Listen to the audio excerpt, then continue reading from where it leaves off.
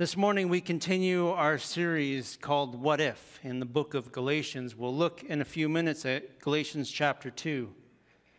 But I want to ask a question this morning. For those of you that are fellow gardeners, how's the garden growing? It's been amazing, hasn't it, with all the rain?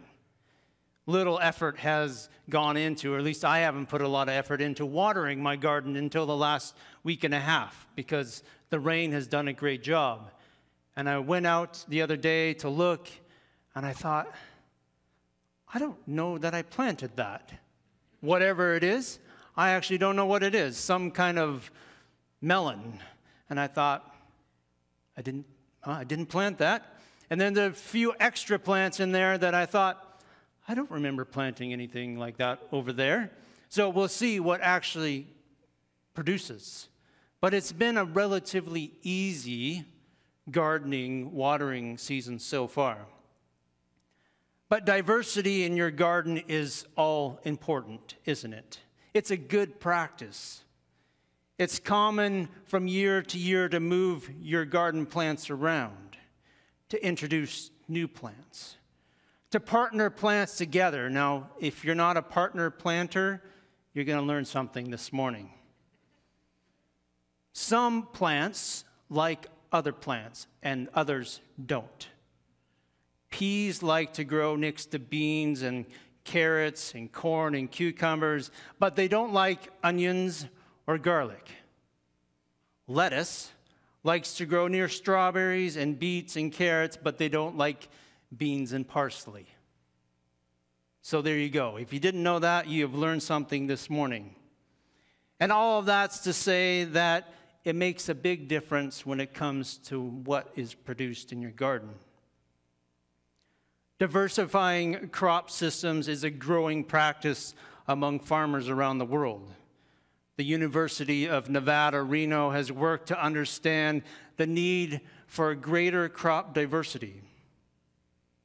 Diversifying allows farmers to overcome production challenges, to increase input costs, increased input costs, varying weather factors, increased demands, new product, and revenue fluctuation. Growing up on the farm just north of Reno, Nevada, it was common practice for us to rotate 3 or 4 crops through the fields every couple of years. The standard crops of alfalfa and beans and peas, wheat and barley were everywhere. But now as you drive south from Twin Falls, you'll see carrots and lentils, canola, and other varieties of things that were never grown there when I was around.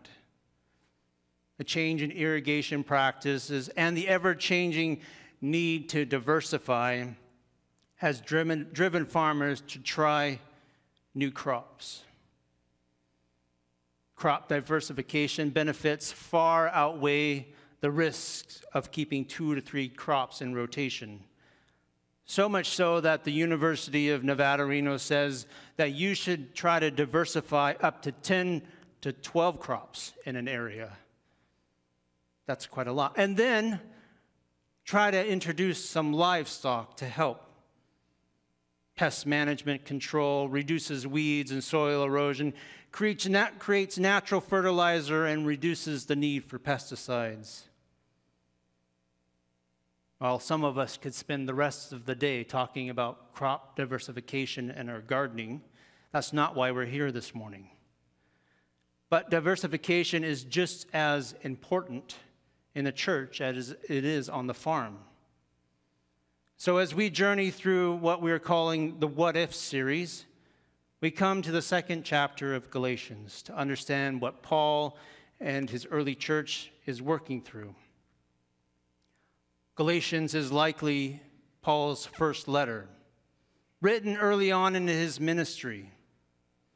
But Paul is direct. He's direct to the church, and he addresses an issue that's important for them and important for us. And he wants to make sure, as we looked at in chapter 1, that sharing the grace of Jesus and the freedom found in Jesus is important and what is taught. So let me read this morning from chapter 2, the first 10 verses of chapter 2. 14 years later, I went up again to Jerusalem, this time with Barnabas. I took Titus along also. I went in response of a revelation and set before them the gospel that I preached among the Gentiles. But I did this privately to those who seemed to be leaders, for fear that I was running or had run a race in vain. Yet not even Titus, who was with me, was compelled to be circumcised, even though he was a Greek. This matter arose because some false brothers had infiltrated our ranks to spy on the freedom that we have in Christ Jesus and to make us slaves. We did not give in to them for a moment, so that the truth of the gospel might remain with us, or remain with you. As for those that seem to be important, whatever they were makes no difference to me. God does not judge by external appearance. Those men added nothing to my message. On the contrary, they saw that I had been entrusted with the task of preaching the gospel to the Gentiles, just as Peter had been to the Jews. For God, who was at work in the ministry of Peter, also an apostle to the Jews, was also at work in my ministry as an apostle to the Gentiles. James, Peter, and John, those reputed to be pillars, gave me and Barnabas the right hand of fellowship. Then they recognized the grace given to me. They agreed that we should go to the Gentiles, and they to the Jews. All they asked was that we should continue to remember the poor, the very thing we were eager to do. In Galatians 1:18, we read about Paul's first visit to Jerusalem. This was after 3 years in Arabia and then Damascus. On his first visit to Jerusalem, he saw Peter and James, the brother of Jesus. Now Paul fills the church in on his second visit, 14 years later. 14 years later. 14 years of learning and growing and teaching, preaching the gospel. Paul returns to Jerusalem, the center of faith. It's important to note that Paul was not summoned by those leaders, not like he was called down to the principal's office in trouble for some reason. He didn't go on his own direction, but by revelation, according to verse 2. 14 years is a long time. Can you remember what you were doing 14 years ago? Probably something different. It's a long time to do one thing and then go and present your case to the Christian leaders of the day. 14 years, Paul had been preaching to the Gentiles, those previously outside of the faith, now allowed in, accepted as part of the family without taking on any Jewish practices. Paul's fear was that maybe the gospel of grace that he had been preaching was not complete,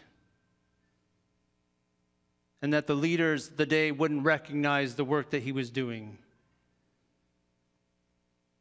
There were some that wanted to keep the old way of doing things in place, to keep the Jewish practices of eating kosher meals and requiring circumcision for everyone to be included to be a Christian. But this was not Paul's message. But some were teaching this way, and Paul wanted to hear from the leaders himself on this matter. So he met privately with them, told them his side of the story, shared his understanding of the gospel to the Gentiles, while recognizing the gospel that Peter was preaching to the Jews. These were not two different gospels, but the same. Their content varied depending on the context, but they were not different gospels. By the end of their meeting, Paul and Peter were in agreement with one another in the ministries that they led. Paul would continue to share the good news to the Gentiles and Peter to the Jews. They had nothing to add to Paul's message. nothing to instruct him further or to change his practice, but to remember the poor as he was eager to do. So what do we learn from all of this as Paul heads back and writes this letter to the church in Galatia? First, that there's great unity in diversity. Paul and Peter differed in so many different ways, but their agreement, their common ground was on the person and work of Jesus. That's where they agreed. They agreed to go and do their called ministry in two very different groups. They were willing to include each other in their ministry in the big picture of what God was up to. And they were able to find common ground, helping those in need, remembering the poor, which was an integral part of the good news and still is today. Second, even though that they had very different ministries and people groups, God was at work, sharing the good news both to the Jews and to the Gentiles. Paul and his ministry to the Gentiles was a growing church, and so was Peter in his ministry to the Jews. They each were growing what would become an amazing, diversified something called the church. Jews and Gentiles, Greeks and Romans, slaves and free, rich and poor, men and women, young and old. And we are the beneficiaries of their work. As God worked through them and those after them to bring people together. Diversity in unity. We live that out each day in a country that prides itself on inclusion and diversity. What should the church of today look like? It should be as diverse as the culture around us. It should be as welcoming and diverse, focused on the good news of Jesus and allowing this unity even though we have differences. The challenge is not much different than Paul's day. We live in a polarizing world. But just like changing in farm practices, we need to recognize the benefits of diversity. We need to be able to see what God is doing in all peoples and cultures and groups and be willing to welcome them with open arms. I talked earlier about our family farm. That farm was about 10 miles south of town. Back then, and maybe still today, the south side of Twin Falls was considered the low-income side of town. It traditionally had a large population of Hispanic people, and the school which I attended for elementary school was largely Hispanic, and most of my friends were as well. The school didn't even have grass for a playground. It had asphalt. Maybe that just made us a little bit tougher than all the other elementary schools in town, but only until recently did the soccer field become grass and not asphalt, and the baseball field become grass instead of asphalt. But the school board, as school boards do, they shifted the boundaries halfway through my elementary years, sending my siblings and I off to another higher-end school. And they had grass on their playground. And what I realized through that school year and a couple years was that I had the challenge of trying to figure out how do I make new friends and keep my old Hispanic friends as well. And that was a challenge, one that I still reflect on today, because they weren't as welcomed in that school as they were in our other school. They weren't as welcome because of their ethnic background and the color of their skin.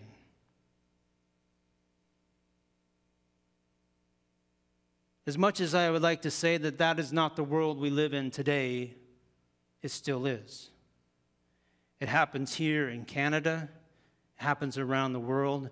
It happens in churches, and it happens beyond the doors of the church. We struggle to find unity in our diversity just about everywhere, including the church. Martin Luther King Jr. called Sunday mornings the most segregated hour in America. And this is largely still the case today. We have all kinds of churches, don't we? Churches that separate us instead of make us work together to figure out our differences. We separate over theological differences so we don't have to talk about them. We separate over economic status, ethnicity, music, preaching style, and just about everything else. It's easier. It's easier that way, isn't it? We worship with the people that we like because they are like us. They are the same. They think the same. They dress like us. They work like us. They have the same ideas and ideals as us. There's little debating or disagreeing because they're just like us. And that makes life so much easier. But that's not the church. At least this is only a fabricated, false church. And Paul is calling us to be diversified in our understanding and welcoming of all people.